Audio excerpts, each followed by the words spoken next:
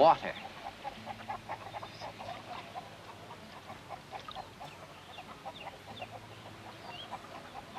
Water.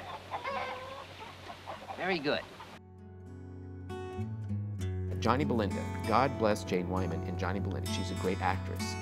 But that portrayal bothered me so much.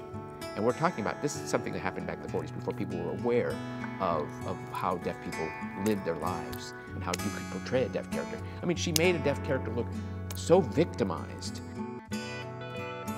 I have a big issue with Johnny Belinda as well. Clearly, we both know that a deaf character who doesn't scream while she's having her baby taken away from her, it's not natural to what deaf people do. If you don't give him to me, they'll come and take him. Belinda, listen, please, let me take him. I won't. And there were other things about the film that bothered me, and you know, the fact that she was a super lip reader, the fact that she came from no language to being able to sign and to be able to read lips and to read lips from behind people's heads or look at them while I'm looking up in the sky. It's amazing. It's not authentic, however. What bothered me is that she portrayed a deaf person that wasn't allowed to make a sound while she's being raped.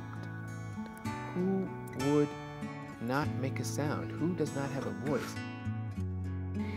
Deaf children make noise. Deaf children can cry. Deaf children can scream. It's normal. It's what we do. And in this film, in Johnny Belinda, you know, it's like her mouth was sewn shut. The Projected Image, A History of Disability in Film. Tuesdays in October, beginning at 8 p.m. For a complete schedule and exclusive content, visit tcm.com/DIF.